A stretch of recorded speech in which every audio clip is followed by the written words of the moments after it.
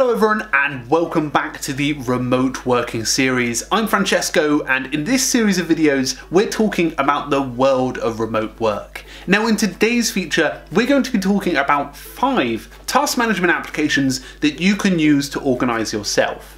Now, just before we get started, I want to thank our sponsor Hive. Hive is a project management software that teams can use across their day to organise all of their projects, tasks and information. Hive has a lot of awesome features like integrated chat, project views, project templates, and also hundreds of other available integrations. Now, the guys at Hive gave me a 10% off Hive subscription for all of you guys, so you can access a Hive subscription 10% off using the code remote work. So thanks to all of those guys there, and I'll include everything in the description below.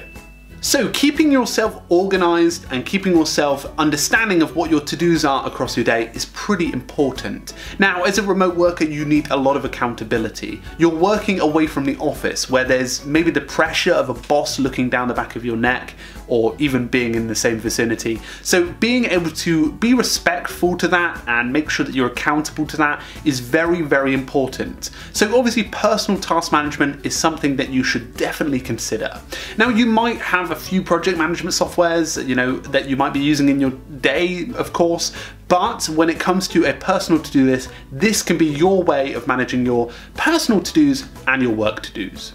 So I wanted to recommend 5 to you guys and start that off with Todoist. Now, Todoist is my personal task management of choice. It's pretty easy to get started and it has a lot of advanced functions. So the real benefit to it is that you can start adding things to an inbox and then organizing them across your next 7 days. You can organize things in lists. Also, you can use things like labels and filters, and also plan things in advance, and even use a reschedule function inside of it in case you can't fit all of the tasks in one day. The next task manager I want to talk about is Ticting. Ticting is very similar to the likes of Todoist and actually provides a pretty easy way to get organized. Now, what features I like is the completion feature. You can actually see how far you are into a task. They've got a nice calendar function in there, so you can see all of the things you've got coming up soon, which is really exciting.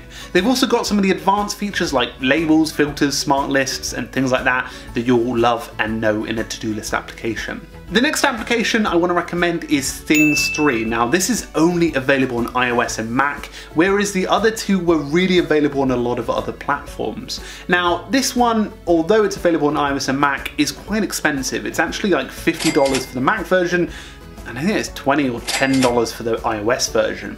Now, it's definitely worth it because the design is gorgeous. It's actually really easy to use and so easy to get on with, and actually the structure is fairly simple for absolutely anyone to jump on board.